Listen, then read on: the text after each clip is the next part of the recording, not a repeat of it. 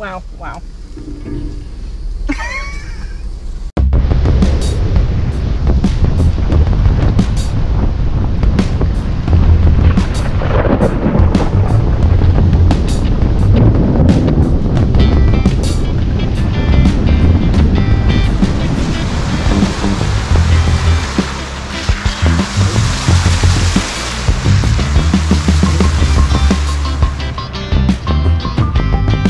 As often is the case, we are starting our ride at the Circle K at the corner of 19 and County Road 42. It's 11 o'clock on a Saturday morning. It is already hot, probably gonna be in the 90s. We've got a few people with us today.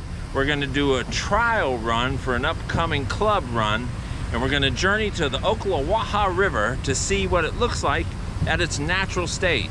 From there, we're going to go up to Rodman Dam and Reservoir to see what it looks like now. Join us as we go through the northeast section of Ocala National Forest.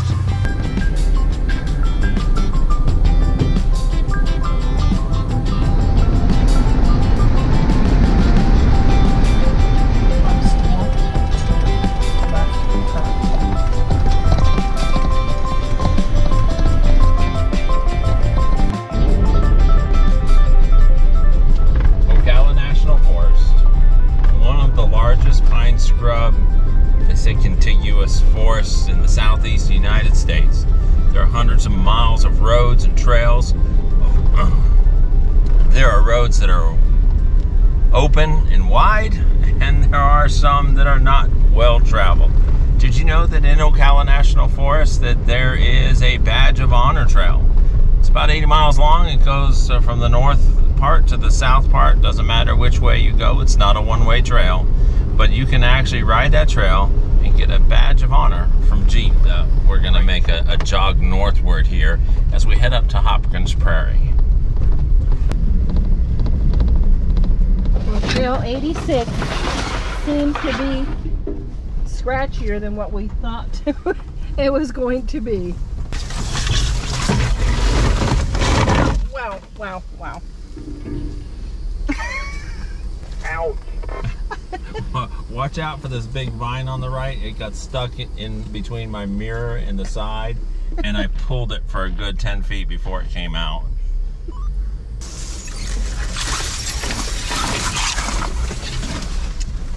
Yeah, I think I might want to try to find an alternative route. If I'm trying to lead a non-scratchy trail, this one's going to be off the table.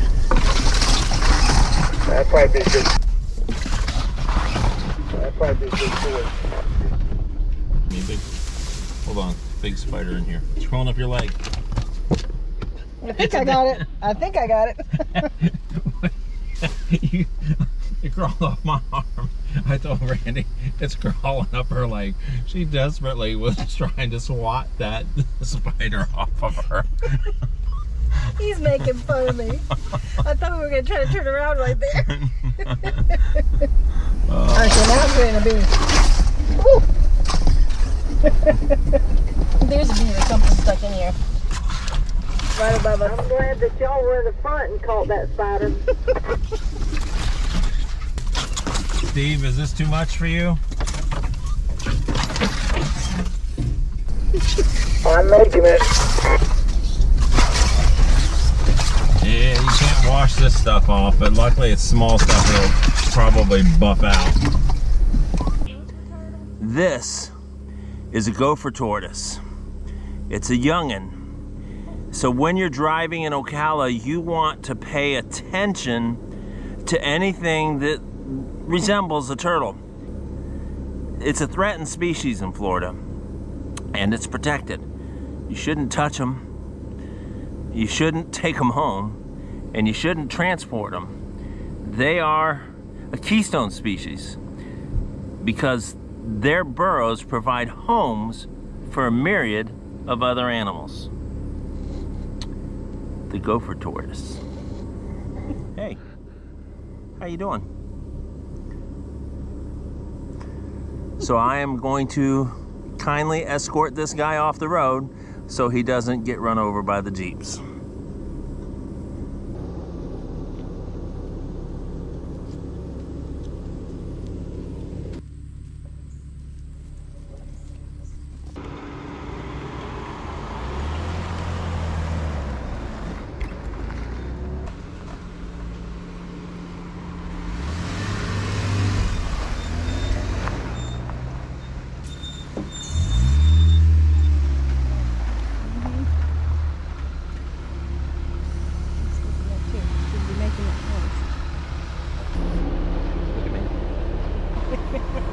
doing? Bug spray, because there's definitely bugs in Ocala. And what kind of bugs are there that you really need to be concerned about? So far, well, ticks. Ticks is a big thing. We've had spiders, yellow flies, deer flies. It's a national forest. Horse flies. There are ticks that can pass diseases on to you. So deer ticks can carry diseases, Lyme disease, but there's also a tick called the Lone Star tick that can actually bite you, and you can become allergic to red meat, which means that by a tick bite you can become a vegetarian, and that stinks.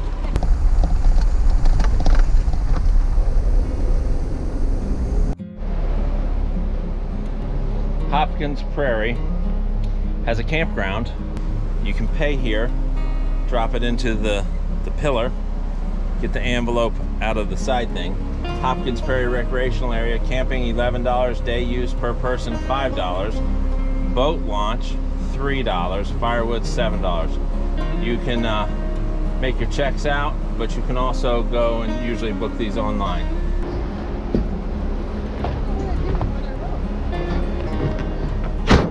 We're going to proceed on and head down the side of Hopkins Prarie. We're going to This is popping us out on the side of the prairie.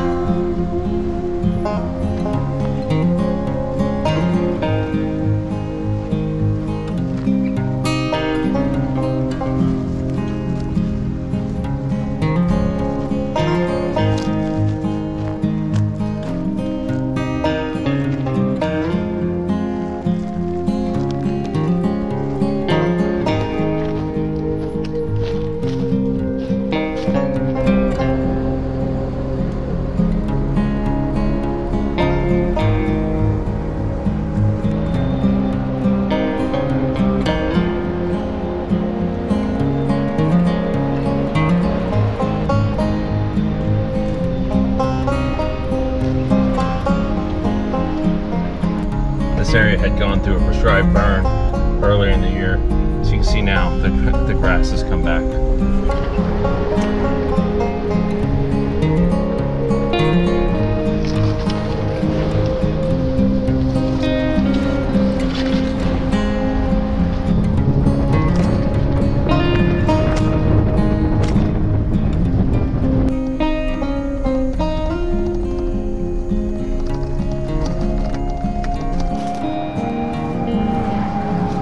Well,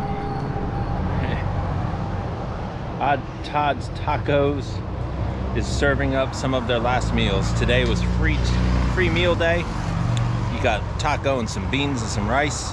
The cost of beef and chicken and pork has gone up so much, he doesn't want to raise his prices.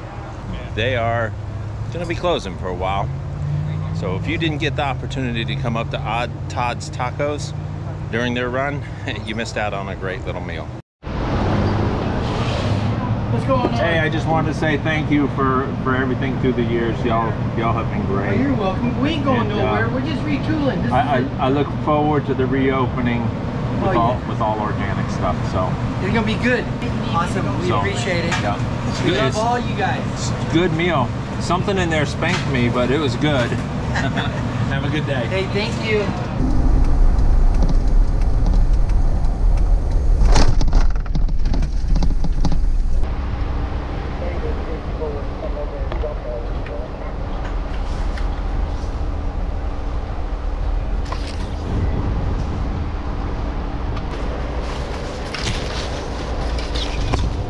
How the rain cooled things down a little bit.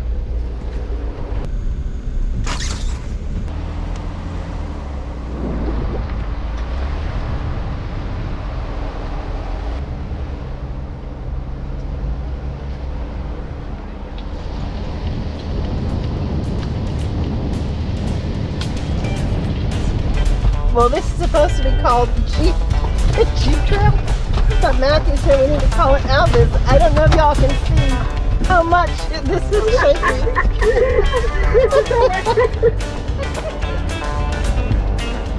So glad I didn't eat no tacos.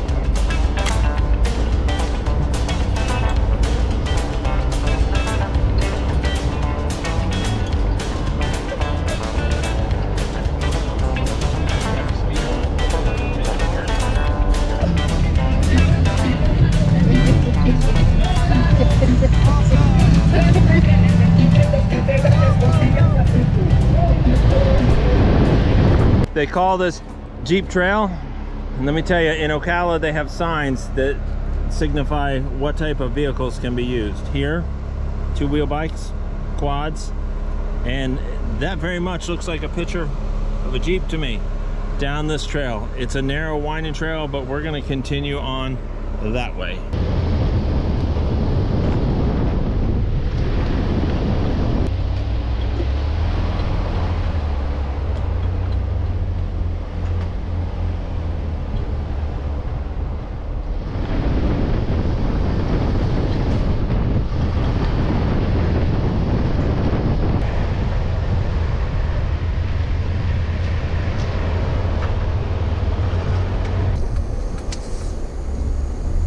It was a snake. Where? Stop. That's like, that branch looks so much like a snake. Where? Right there. It was sticking his head up, so it's probably a black racer.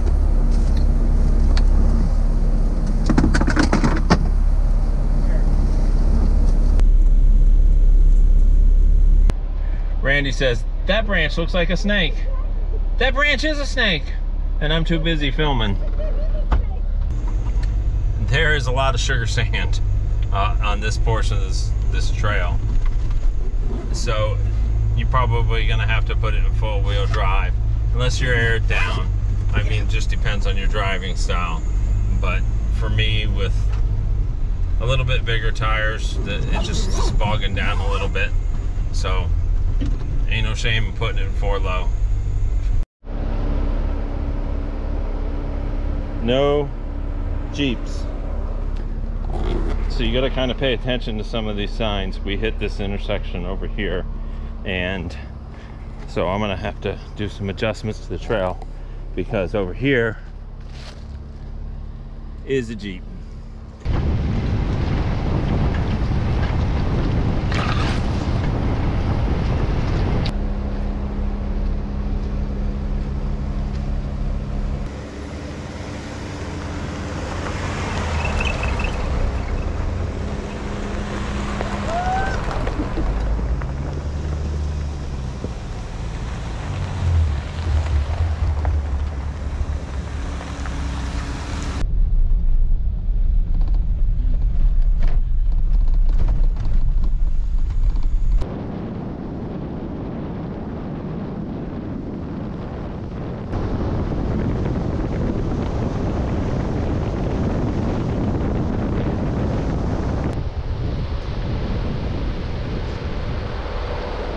Several ATV crossing areas that you have to be careful when you're out here. And the sign definitely says no Jeeps going that way.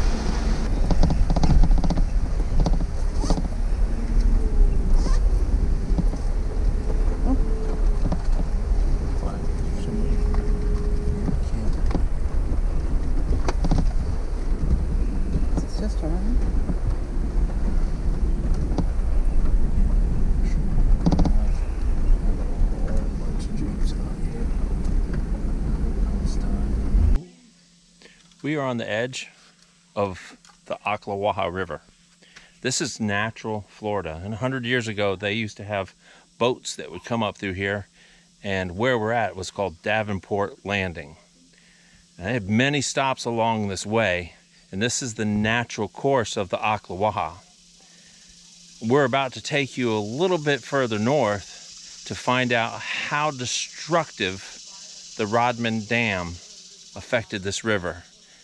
In addition to that, they never even finished the Cross Florida Canal, but we'll talk about that up there. Right now, just enjoy the natural beauty of Florida, the Ocklawaha.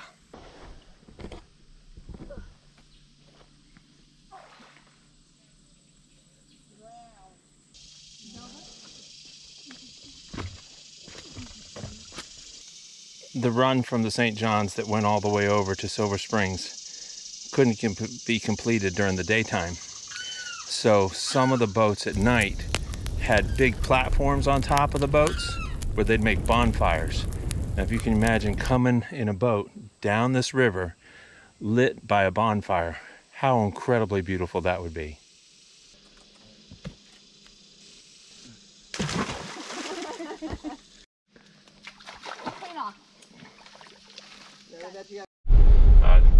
As you can see, they've gone through great efforts to keep people from going in there. Senator George Kilpatrick's dam has been a site of conflict for decades. Even before its foundations were built, the dam and the Rodman Reservoir were built in the 1960s as part of the Cross Florida Barge Canal. Environmentalists, they wanted to open the dam. They want to empty the reservoir and restore the free-flowing Ocklawaha River. The canal project was permanently canceled in the 1990s, but so we first showed you the natural state of the river. Now this is the unnatural state of the river. This was the Rodman Dam, which was renamed, and this is what it looks like now. Instead of natural Florida, it's a canal. Let's go take a look up at the dam.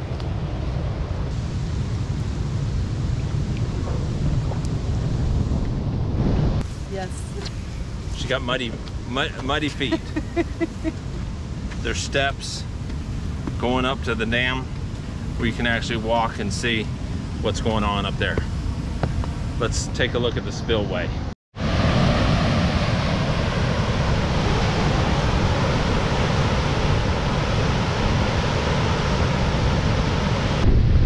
What happened to the Ocklawaha and its surrounding cypress forest and meandering river?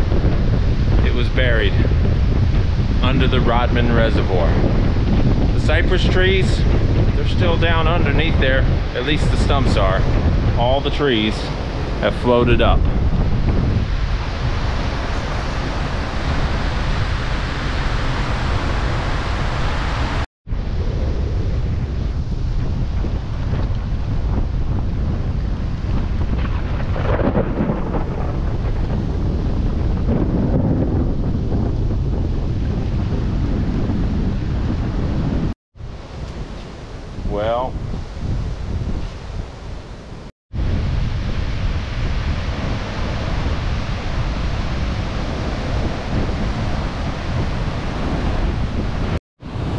Well, so what once was a beautiful meandering Florida river with springs and nature and natural environment now has been opened up to a long since abandoned Cross Florida Canal.